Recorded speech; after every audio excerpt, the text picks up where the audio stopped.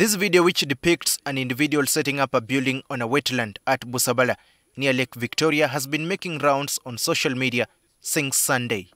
It has raised a debate online, with some in the public faulting the National Environment Management Authority, NEMA, for failing to stop the development of this property when the authority is actively evicting people at Lubiji wetland area in Kampala.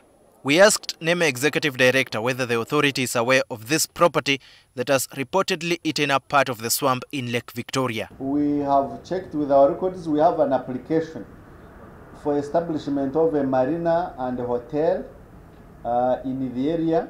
Did they commence before approval, which is in affirmative, and that's a criminal offense. However, he says NEMA is yet to establish whether the property developer encroached on the wetland or not. Our technical teams are going to take GPS coordinates today.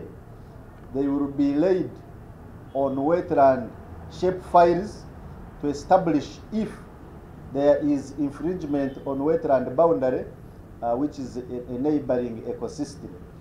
If there is infringement, we shall definitely take action. Whereas the Executive Director of NEMA said the authority has stopped further works at the site, NTV has established that works are ongoing.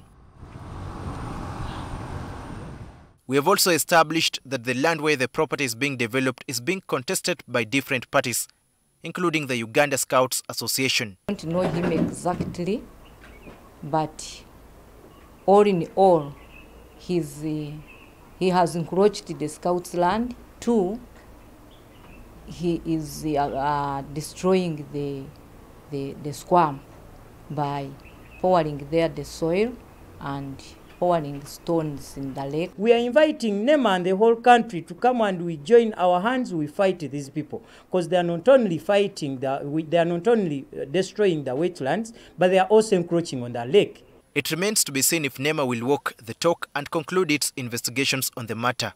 Daniel Kibet, NTV Tonight.